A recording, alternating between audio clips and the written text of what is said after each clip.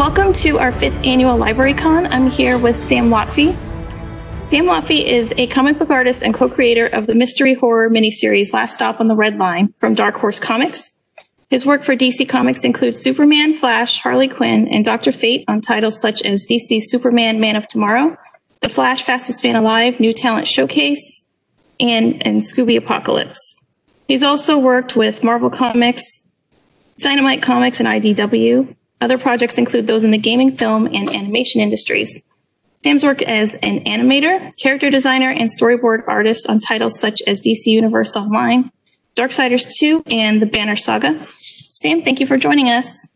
My pleasure. Thanks for having me. So Sam, how did you get into the comics industry? I grew up in San Antonio, Texas, so I started there, visiting my local comic shops. I noticed there was a publisher that was actually a local publisher after I did a little bit of research called Anarctic Press, and they're still there. And they basically focused on doing a lot of American manga, which is a Japanese style of comics at that time, and they've grown out of that and do all kinds of different comics now. But I went and visited them, and they took a look at my portfolio. This was back in, I want to say, like 2000, 2001, something like that. And so, wow, I can't believe it's been almost 20 years. Anyway, so they liked my artwork enough to let me do some covers for their mangazine that they were doing, which is basically kind of like a monthly anthology of short stories that I did a couple covers for. And then soon after that, I had the opportunity to do some how to draw manga articles for them, and did some of my own original comics as well, a couple of issues of that.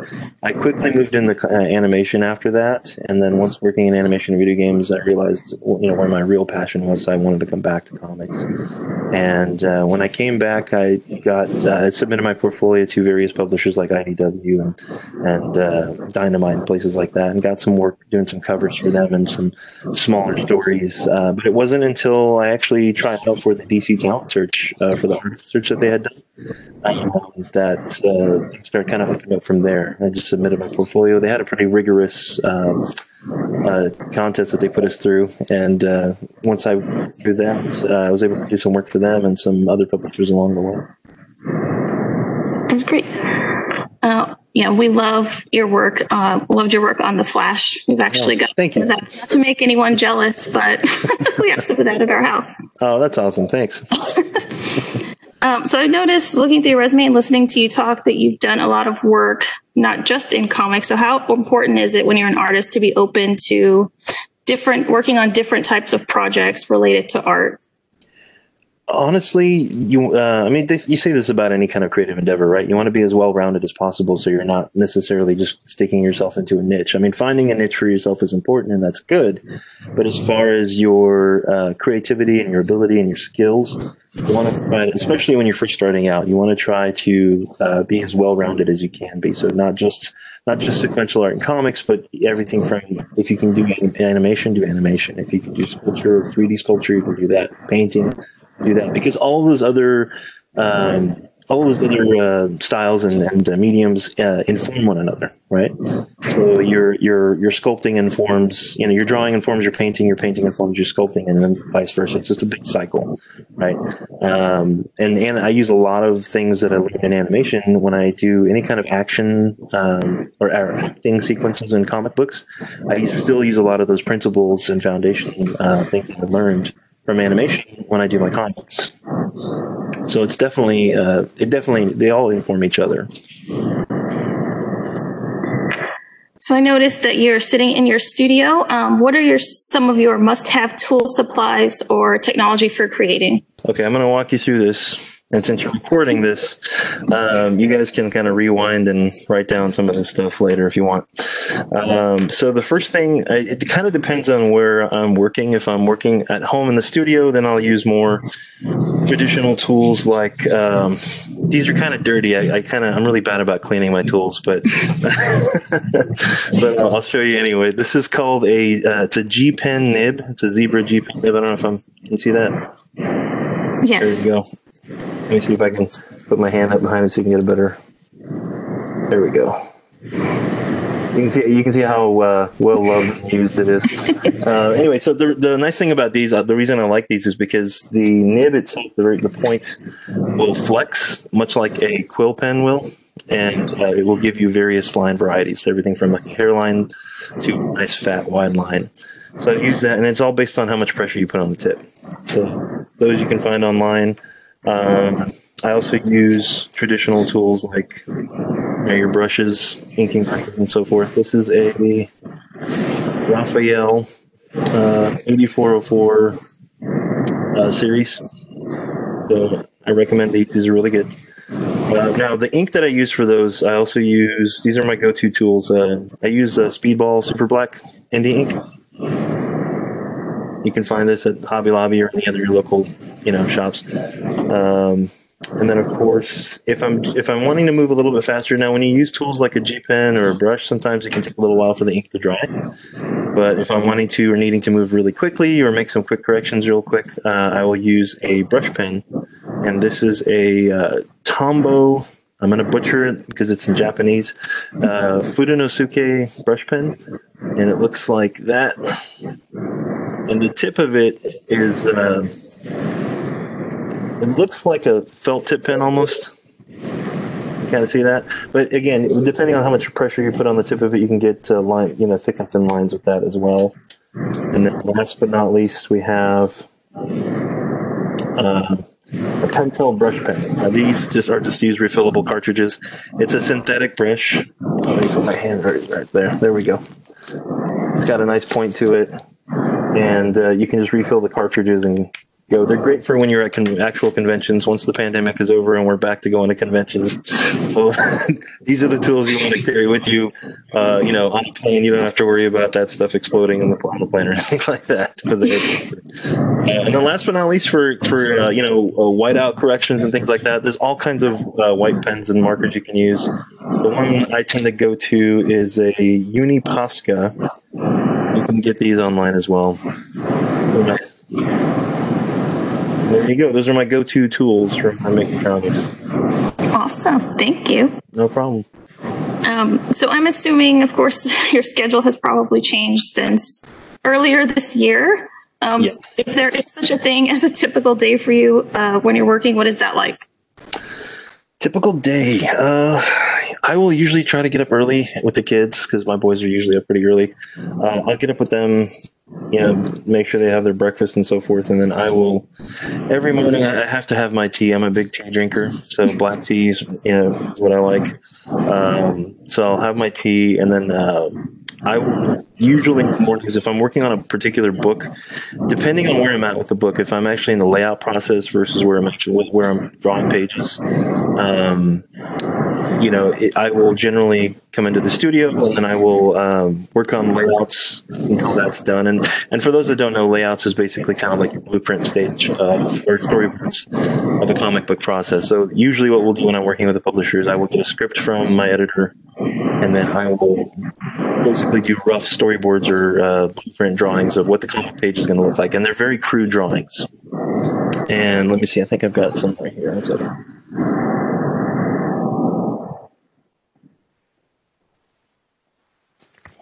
So they're pretty crude drawings. So like this is for a book I did,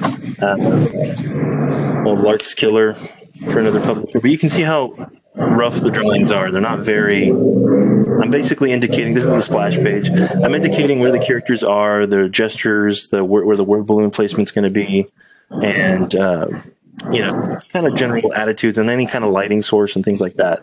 That's kind of where when I'm working on them there. If there's any other kind of previous panels in any of the pages, I'll work on that. Now, while I'm doing this is where all the storytelling is done on a page.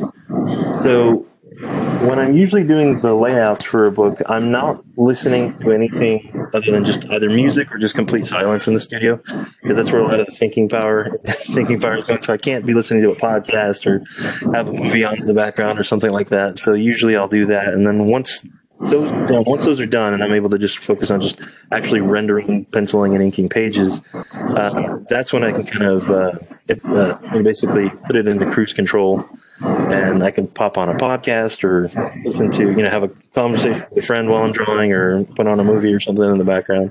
And I'll usually work until about 5:30, and since I'm home, I don't have to drive anywhere.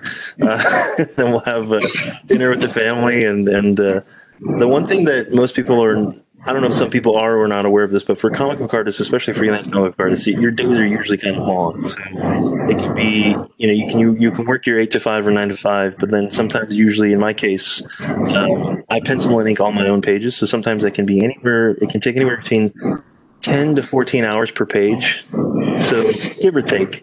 So usually I'll try to get the bulk of the page done in the day if I can. If I can't, after dinner and I put the kids to bed, I'll usually come back into the studio for a couple hours and just finish up the page.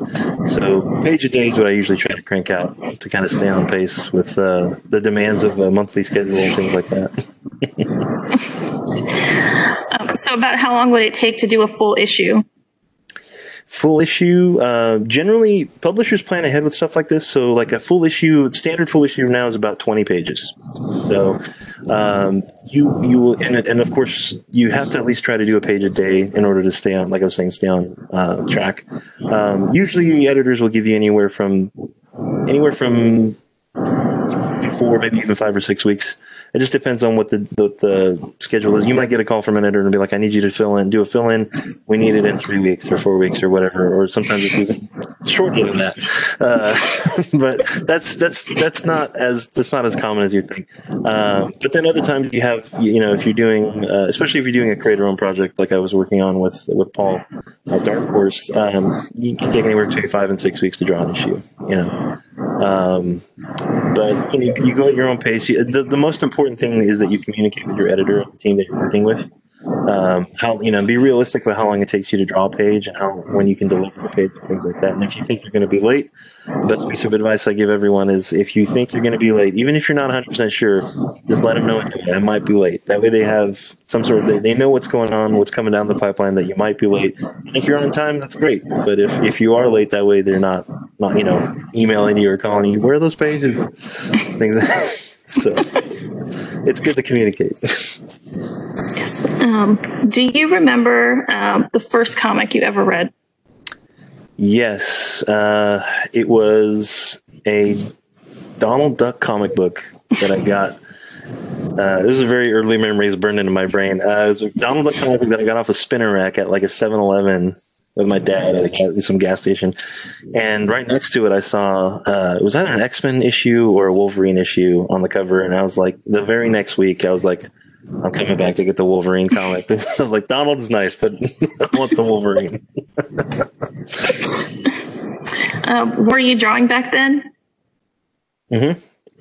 Yeah, I've been one just kind of like a natural drawer. I've been drawing ever since I could hold a pencil. So I think as early as 1.5 or 2 years old, I've just been doodling and just drawing all the time. So what or who are some of the artists or authors who have inspired your work? That's a big question. Off the top of my head, honestly, some of the artists and creators that have influenced most of my work, and you may not necessarily see it in the artwork itself, but growing up, it was, the early Walt Disney classic movies like, Snow White, Pinocchio, Bambi, Sleeping Beauty, things like that. And then, of course, comics-wise, like I said, the Disney comics like the Donald Duck and the Uncle Scrooge McDuck and all that stuff. But then, soon after that, it was things like, when I was in middle school, high school, it was a lot of Japanese manga. Katsuhiro Otomo, who did Akira, and a whole bunch of other Japanese comics really influenced me at that time. And then, of course, a lot of French artists like Dennis Bodart and various different French comic books, Mobius and things like that, really made a big impact. And then other classic illustrators like J.C. Leyendecker, and I'm blanking on his name right now, and I feel horrible because he's one of my favorites. I can't believe I'm blanking on it. But he did a lot of the classic Alice in Wonderland, Peter Pan illustrations at the time. I can't believe I'm forgetting his name, but I'm sure you can look him up if you look up the classic illustrators of that time period, like early 20th century illustrators. That stuff had a lot of influence on me as well. Do you have a favorite project that you've worked on?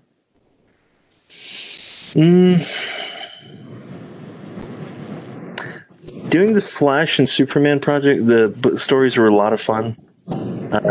I really enjoyed doing that because they're, iconic characters.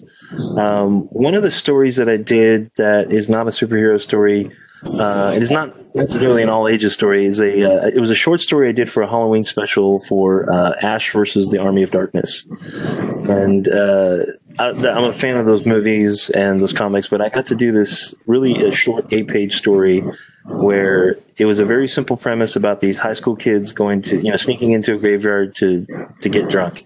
And of course, zombies show up somehow and Ash shows up to save the day. That's the basic premise of the story. But it was a really fun script. And then the editor just kind of gave me the note of like, just have fun, just do whatever you want to do. You can make up whatever you want design wise and things like that. So it was one of the first times when I worked with another publisher that was on something that wasn't creator owned that I had a lot of freedom and a lot of elbow room to just do what I wanted. And I'm really proud of those pages. So I mean, I had a lot of fun on that, and of course working on Last Stop on the Red Line, being on a co-created project like that was a lot of fun as well. Do you prefer to work on projects that are your own original creations? Absolutely. I mean, don't get me wrong. Like I like working with other properties as well. It's fun to play in a sandbox with other people's toys for a little bit, but ultimately I feel like where I have the most creative fun, the most, free elbow room, if you will, is when I'm just kind of creating something from whole cloth, whether I'm working with a writer or if I'm just working on something on my own. So what is some of the best career advice you've received? Stick to your guns. That was some advice I got when I was at the DC camp.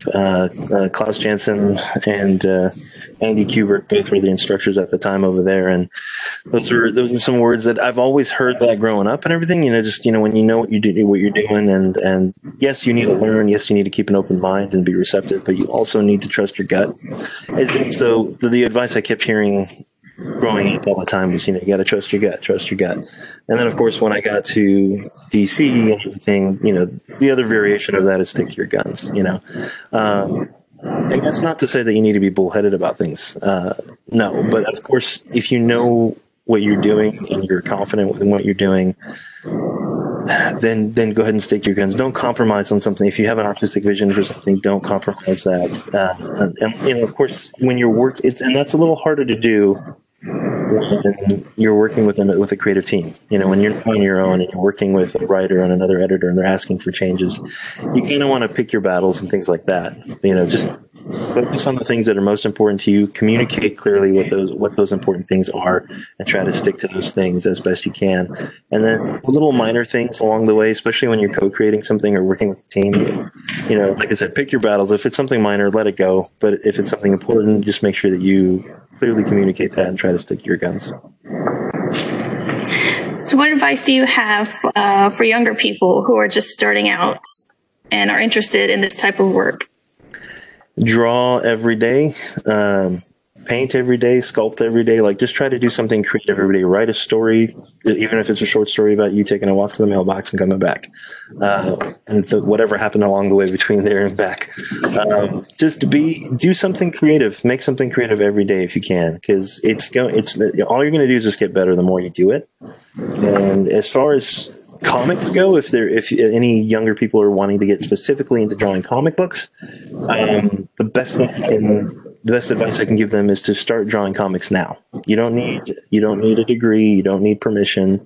You can just take a piece of paper, or you can do it digitally, however you're comfortable working, and draw your panels, tell a story from beginning to end, and don't try to do an entire graphic novel at first. Maybe just try to do a 1-page story with 3 to 5 panels, and then from there you can graduate up to doing a 3-page story, and then a 5-page, an 8-page, a 10-page, and then of course you can get up to 20 pages, which is a full issue, standard issue. And then so you just kind of take it little by little, baby steps along the way, and see if you can start and finish an entire story within a 3-page limit or a 5-page limit, things like that. So that will help you discipline yourself on basically telling a story within the time frame that you have, but also figuring out where the beginning of the story is, where the middle and the end is, and cutting out that's not necessary, right? Especially on the shorter stories. You just have to stick to your main point to the story and try to make it as entertaining as you can along the way. Is there anything that you really don't like drawing, or something that took you a long time to get the hang of drawing? Bicycles. And I don't know. They're very geometrically, difficult and challenging. Like, a motorcycle is one thing because you can cover up a lot on a motorcycle, but with bicycles, for some reason, there's nothing you can cover up. It is just it's literally just bare bones, and all the spokes and everything. I could never draw bicycles for the longest time, and eventually I finally started really paying attention and really I was like, okay, I'm going to figure out how to draw bicycles, and figured it out eventually. But I still don't enjoy drawing bicycles. So anytime I see something like that written into a script, I'm like, can we just have them doing something else, or just jogging? How about if they're jogging? They don't need a bicycle. So I know sometimes when I ask artists this question, they have to keep projects they're working on a secret, but anything that you're working on right now or that's coming up that you can tell us about? Well, one thing I can tell you about, I've already worked on it. It's part of a anthology of short stories. It's a collection that was done on Kickstarter called Rum Row, and it's written by Andrew Maxwell. And Rum Row is kind of like a it's kind of like steampunk meets 1920s Prohibition era. So it's kind of like a crime story, and the anthology itself is going to be coming out soon. I'm not sure. Unfortunately, I don't know exactly when, but they're still working on getting the last bits of it put together. But I did a short story for that that will be coming out whenever the anthology is released. And I'm currently working and writing and illustrating a project of my own that I'm actually going to be writing and drawing myself. So that I can't tell you too much about, other than it's going to be a science fiction fantasy adventure story. Kind of like a coming of age story about a young man who sets out on an adventure and finds out, learns a lot of life lessons along the way. But that's about all I can say about that for right now. Well, that is awesome. We'll be on the lookout for that. So right now we're going to switch over to a drawing demo that Sam recorded for us. So for those who want to follow along, can you tell us what you're going to be going over and maybe some supplies that they would need to have handy if they want to follow along? Sure. What I'm going to be going over is basically a Comics 101 introduction and overview of what kind of introducing you to what comic books is, and also how to go, my process in going about drawing a page, and understanding panel to panel work and things like that. So all you really need to follow along is just a pencil or pen and a couple of sheets of paper, and that's pretty much it. Awesome. Well, thank you so much, Sam, for joining us. Hopefully we can have you out at the library when we're back to hosting our con here. Would love to visit sometime, yeah. Okay. Well, thank you. My pleasure. Thanks for having me. Hey guys, it's Sam. We're going to go over Comics 101, an introduction and overview of the process and what comics and sequential art is. Now, one of the reasons I love comic books is that it's not just they're not just used for entertainment, and they're not just used to tell stories, but if you think about it, comics are a language, right? So here's some examples that I'm talking about. So for example, if you go back to ancient Egypt, we look at the hieroglyphs. They used, if you think about it, they were basically a series of images in sequence, right? So sequential art is comics. So the ancient Egyptians used images in sequence to convey and communicate through a language information, ideas, their beliefs, and tell a story, and so on and so forth. So that's one way that comics is a language. Another way it's a language to communicate ideas and information is if you've ever put anything together, any kind of furniture together, you have an instruction manual, you're going to get, you go through the steps and it tells you, where to take the screws, where to put where to put the screws, and so on and so forth. And then of course the obvious one, yes, comic books are used for stories with popular characters like this guy.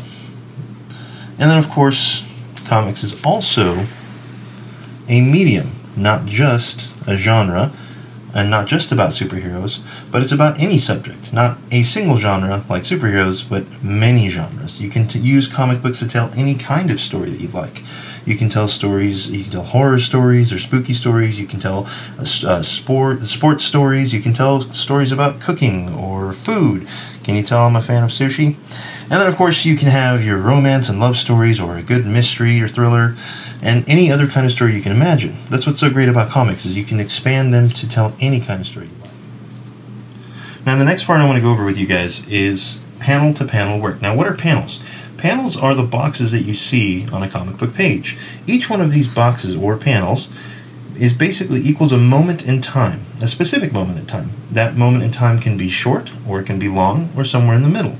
In this sequence here we have a bouncing ball. Now you can see in the first panel here is a single image of a ball in the air, and we have the shadow. The light is coming from above, and so it casts a shadow on the ground here. The next panel, we have the ball on the ground, where gravity is pulling it down towards the ground. Now you'll notice that I used, when I was talking about my background in animation, this is one of the things that we learned in animation. It's one of the principles of animation is squash and stretch. So if you've ever watched a basketball or a dodgeball bounce in slow motion, you'll notice that when it hits the ground, it will squash just a little bit with the force bringing it down before it bounces away. Now in this third panel here, I've drawn it basically going out of the panel frame in order to show that the ball is actually moving in a direction other than just back up again. And it's also not at the same height that it originally was, because each time it bounces, it loses some of that energy, and so it's not quite as high as it was initially. And then of course, just for fun, to kind of give you an indication of the energy or the spark of where it hit the ground or contacted the ground, I drew a little top half of a star there, just to kind of give you a little boom as it goes out that way. Now, the space between these panels are called panel borders, or you can call them gutters. And then of course, this is where, what's really cool about the space between these panel borders, and this is important, how thick or thin these panel borders are also helps convey time. If they're really, really wide spaces, it means that there's lots of time happening between these panels. If they're fairly narrow like this, it means that it's a very short amount of time happening between the panels. And here, the reason I wrote imagination and magic is because these are just static images. What's making this ball move and bounce from here to here and out the frame is our imagination. And that's really where the magic happens, is right in between these panels. We fill in the rest of the information from the ball coming down and bouncing out of frame. So this is a sequence of 3 images where it shows a bouncing ball. Now, this time frame, it takes about, I would guess, maybe like 1 second for a ball to bounce down, 1 Mississippi. It's a very short time frame that we use 3 panels to show. Now, another way that we can show time using 3 panels differently is like this.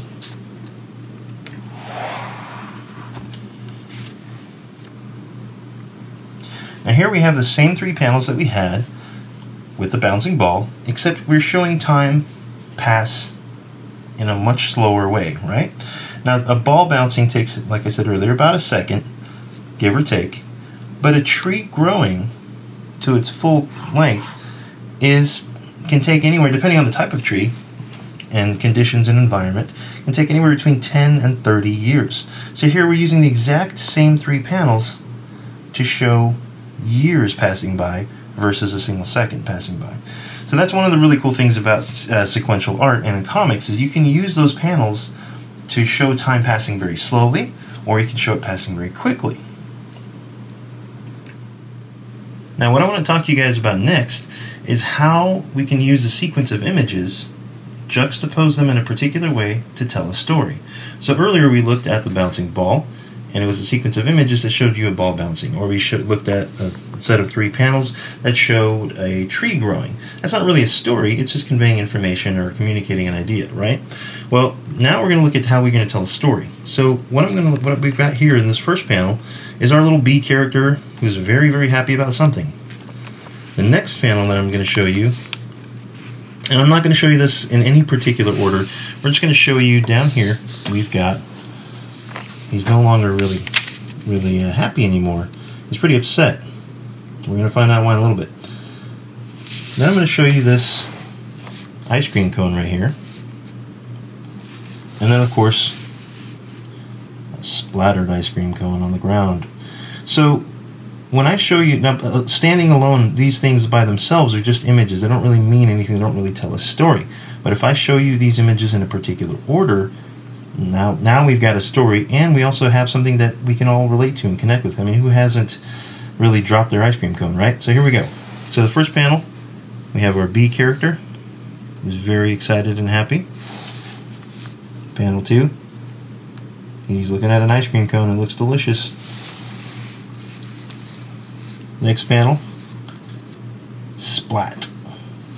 And then, of course, finally, we see his reaction. And I'd feel the same way.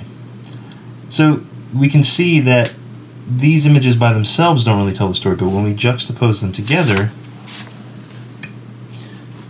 when we look at them in this particular order, they now tell a story, and one that most people can connect with, right? You want your readership and your audience to connect with that story. So you want to tell stories that people can relate to.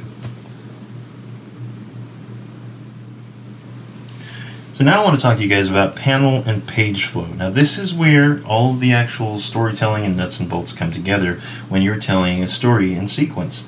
And it's very important for the reading experience, right? So for example, here we have on our left an even numbered page, and on our right an odd numbered page. So when we start with our panels, we always want to go in the order that we read, right? So top to bottom, left to right. So here on this even numbered page, we have panel 1, 2, 3, and 4, panel 5 and 6, and then as we move on to the next page, panel 1, 2, 3, 4, and 5. And you can see these red arrows kind of directing the eye across and how we flow through the page. Now you'll notice some panels are smaller and some panels are bigger.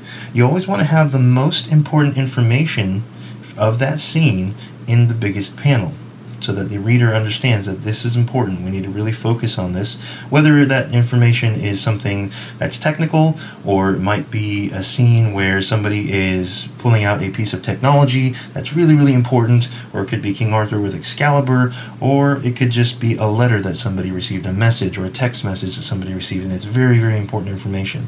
Or it could just be a really emotional scene. Somebody's really excited, or someone might be really sad, something tragic might have happened. These are the panels where you want to put these bigger important pieces of information. Now, I have them here at the bottom of the page. The reason for that is because on an even numbered page, you can put the largest panel over here at the top if it calls for that, but you also don't want to give it away right away. You kind of want to build to that bigger moment.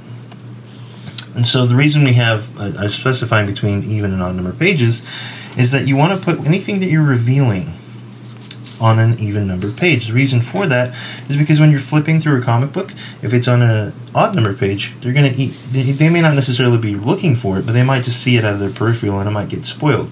If it's on an even numbered page, it's going to be on the back side here, and they won't see it coming, and so they'll be surprised. And you always want to put any kind of setup or anticipation scene, which is on an odd numbered page. It's a good place for cliffhangers. And then of course, if you have a cliffhanger here or any kind of setup or anticipation, what's going to happen next, what's behind that door, when they turn the page, they'll get the reveal of actually, or the resolution of what actually happened here. And that way you can avoid spoilers. And this is really important when it comes to keeping the reader turning the pages.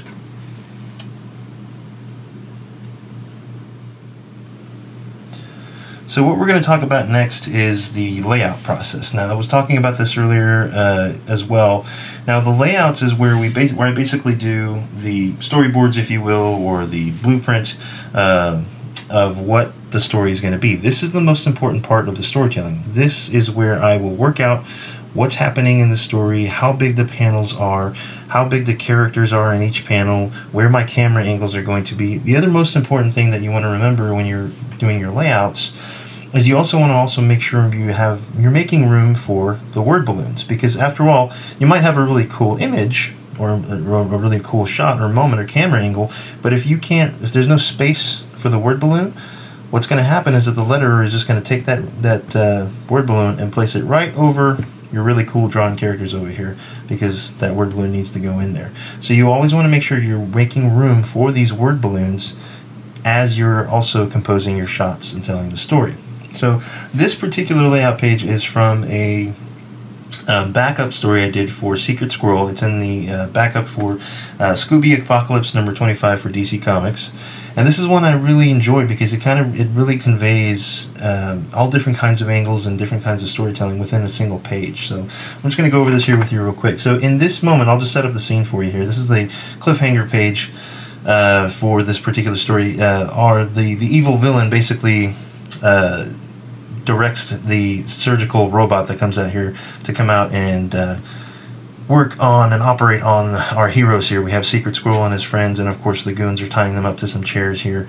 And of course the evil villain is directing this robot here and saying his little line of dialogue and monologuing and so forth. Now the reason here I've introduced this robot, but we don't really see him very well. He's mostly dark because I don't want to give that away quite yet. So he comes out as mostly silhouette and shadows. And then of course here we're establishing that the scene of where everybody is in place. And of course we have the villain, the goons, and the robot, and the main characters are tied up in this chair here. And I've left a lot of space between them so that we can have these word balloons here. Now this robot is here to basically remove their brains and put them in these jars because this evil villain is basically stealing everybody's brains. And of course here's one of the goons carrying the jars. So we're showing information that this is where the brains are going to go in the end. So it's kind of a fun, goofy, but also creepy, plan that this villain has here. Now here in this next panel is where we actually reveal the robot. This surgical robot, and he has all different kinds of dangerously sharp surgical tools as he comes forward, and we're dramatically lighting him from underneath and so on and so forth. And at the very end, here's the cliffhanger shot of Secret Squirrel and his friends tied up to his chairs, and as we flip the camera from here to here and show this dangerous buzzsaw and this scalpel coming towards them, and of course he's screaming for help here. And that's kind of how the dramatic ending is. Now, this is where I want to make sure that all the storytelling is solid, because if it doesn't work out here, no matter how pretty I draw these pictures, the story is going to be confusing and unclear. Now I'm going to show you the finished page. And here we have the same thing. And I'll even put them side by side here so you guys can see what I'm talking about. So here we have panel 1. Now the reason this is bigger is because I draw on 11 by 17 Bristol board, and what I'll usually do is I will draw this on 8.5 by 11 paper. I will take this layout and in Photoshop I'll enlarge it, scale it up, and blow it up onto an 11 by 17 Bristol board. I'll print this out on an oversized printer, and then I can draw right over those layout drawings I had with some more detail and so on and so forth. We can see Secret Squirrel and his friends being tied up by some goons here, and then of course we have the establishing shot where everybody's sitting and so on and so forth, so we know what's going on in the environment. Then we have the goon carrying the device where the brains are going to end up, and then of course here we have the introduction of the surgical robot. Now you'll notice here between these two panels, here I have him contained inside the box. Here I have the robot breaking some of these panel borders. Now the reason I did that is because I wanted it to kind of really give it that dynamic sense of danger, like this robot's really coming towards you and he's really getting ready to do some surgery on you that's unwanted.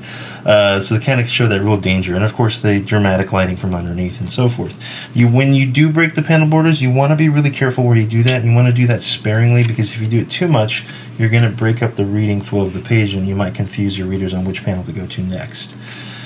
And of course, last but not least, we have our final dramatic cliffhanger shot of Secret Squirrel and friends under the knife. And will they make it or won't they? You'll have to read the next issue to find out. And there you go, guys.